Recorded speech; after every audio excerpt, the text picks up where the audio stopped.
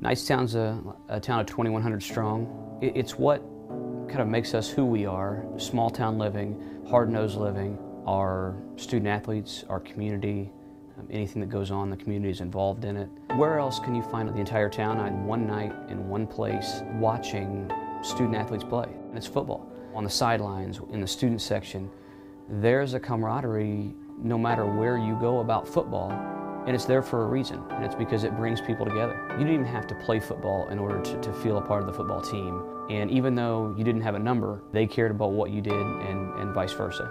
There are some of our players that know that they are probably never going to see the field, but that they want to be a part of something. They want to wear the uniform, they want to take pride in something, they want to be a family of some sort with not their family, but their school family.